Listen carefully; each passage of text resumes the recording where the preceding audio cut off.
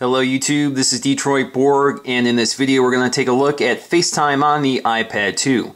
Now of course FaceTime is very familiar to anybody who has an iPod Touch, 4th generation, an iPhone 4, or a Mac with the FaceTime app. So when you first get your iPad and you launch the FaceTime app, you'll first be confronted with a logon screen, and what you'll have to do is enter in your Apple ID. Once you do that, click Sign In.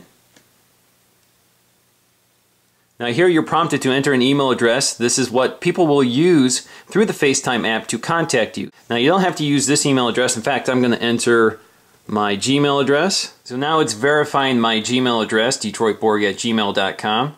Now once I've verified my email address, I can go ahead and call my iPad. So I'm going to use my iPod Touch and call up my iPad.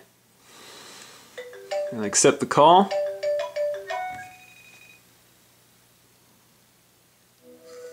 So of course on the iPad you see what the iPod Touch is seeing, and you can flip around on the iPod Touch.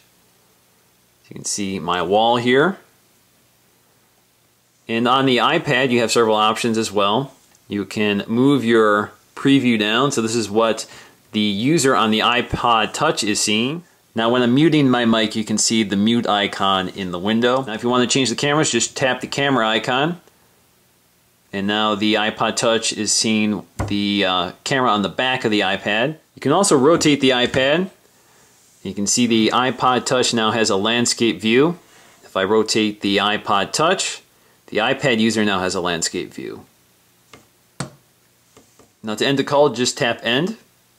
Now if you ever want to change your email address associated with your FaceTime account, just go to Settings, go to FaceTime, and change your email address up here. Now the situation is a little different with the iPhone 4, so when you call an iPhone 4 you would use their telephone number, you wouldn't use an email address, so there's a little difference there. So once again, this is Detroit Borg with a look at FaceTime for iPad 2. Thanks for watching.